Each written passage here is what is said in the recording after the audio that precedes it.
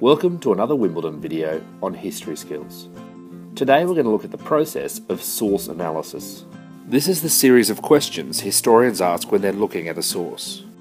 With my students, I use an acronym to try and remember all the different types of questions you can ask. It's TOMACPRU.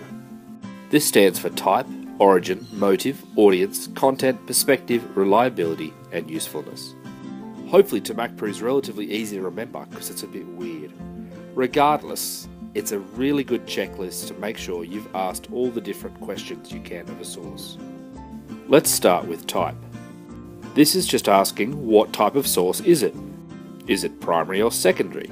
Is it a diary account or a newspaper article or a photo or a memoir from somebody?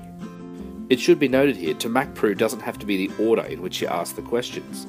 For example, type might affect audience and content later on. It's okay to talk about them out of order. There are general conclusions you can make based on the type of source. For example, a diary probably isn't going to have too much intentional bias because it's usually just written for you. Whereas memoirs, you're writing knowing that people are going to read what you've written. Origin. This is basically asking, where did the source come from? This is going to affect how we think about the source. For example, a general is going to have a very different idea of a battle than just a normal private. Motive, or why was the source written or created? One thing to look for here is intentional bias. For example, if a source is a letter to the editor on a contentious issue, well then there's a very good chance that the person is trying to persuade someone of something. This leads us to audience. Who did the author or creator of the source have in mind when they made it? The way you write about an event will change based on if you're writing to your wife, or maybe writing a letter to the paper, or writing your memoirs, which you know are going to go down in history. Audience is often overlooked, but should play a big role in your analysis of a source. Content. This is asking not just what's in the source, but how is that information presented? For example, is there emotive language? Does the person use strong adjectives? Are there perhaps prejudicial terms or slurs or names used? Is the tone of the language formal, like an official account, or colloquial, like it's an offhand comment? This is also important when looking at visual sources. Are caricatures used? How is the information placed? Is something more prominent? Is a stereotype used? It's thinking through things like this which is going to make your analysis seem much more sophisticated rather than simplistic. For example, a simplistic analysis might say, it says this, rather than, and this is formal in tone and it's quite prominent, which shows the author thought it was important. Perspective. What do we know about the creator of the source? Where were they coming from? Here we're mainly looking for unintentional bias. For example, what were the cultural or gender or racial or national ideas that would have affected the person creating the source? This is looking at the perspective of the source from a societal point of view. But you can also look at individual perspective. For example, let's say a general loses a battle and sends a report back to his superiors. There's obviously going to be some intentional bias here. He might downplay his mistakes and exaggerate the strength of the enemy.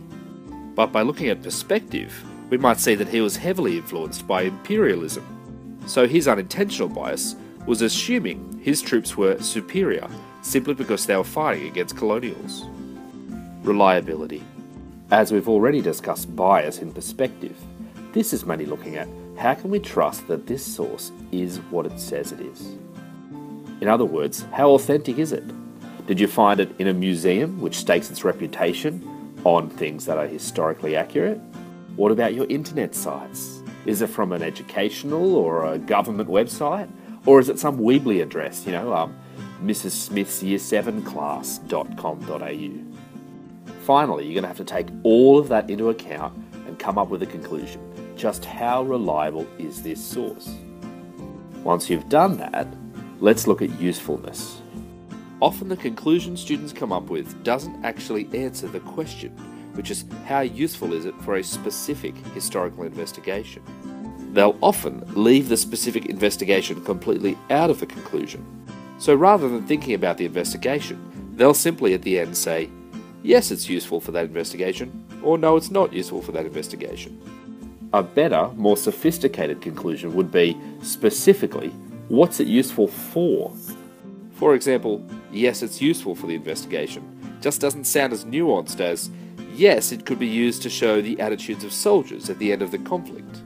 Another conclusion students often make is, the source is reliable, therefore it's automatically useful, or vice versa. That's actually not correct. For example, a source might be really reliable, but not actually that useful for a specific historical investigation. This might just be because the investigation's looking at things from a different perspective, or maybe the source is just too broad or too narrow in scope. Or, because of bias, a source might only be slightly reliable, but is actually incredibly useful. For example, a letter to the editor. It might be colloquial, it might have emotive language, it might be really biased, but if you're looking at different societal attitudes, then it's perfect. Remember, the teacher's looking at the subjective and messy process of analysis. We're not looking for perfection.